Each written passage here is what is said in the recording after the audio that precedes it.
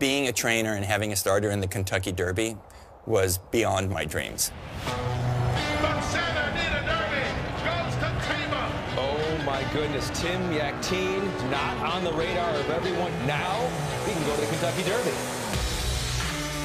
It really didn't sink in right away.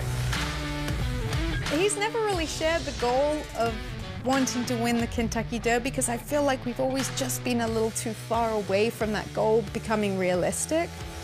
I can't imagine Tim loving doing anything other than training horses. Tim Yakteen didn't always have that passion.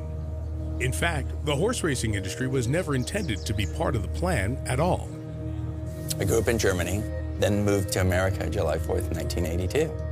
My parents felt that America would give me more opportunity than what Germany might have to offer me.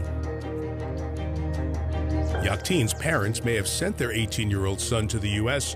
to advance his education. But after a night at Los Alamitos racetrack in California, Tim had another idea. The energy was crazy. I just loved it. And from that point on, I knew the direction I wanted to take. They're off in the Kentucky Derby. My first taste, I was standing right up there. Yeah. I didn't have any connection in horse racing prior to coming to Los Alamitos. And I got my mom on the phone. I said, Mom, I'm going to start working in the barns. I want to make a career of this.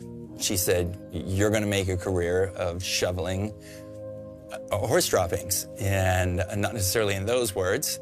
What kind of career is that? That's no career.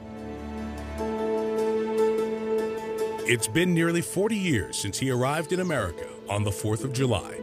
And now, after a lot of hard work and a little luck, Yakteen is at the center of one of this country's greatest sporting traditions.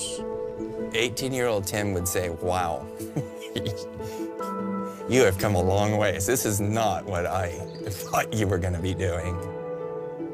The Kentucky Derby, it's America's race. It is the land of opportunity, and if you have a few breaks in life and you're willing to work, you can achieve your dreams. I can attest to that because I think I'm getting close to one of my dreams.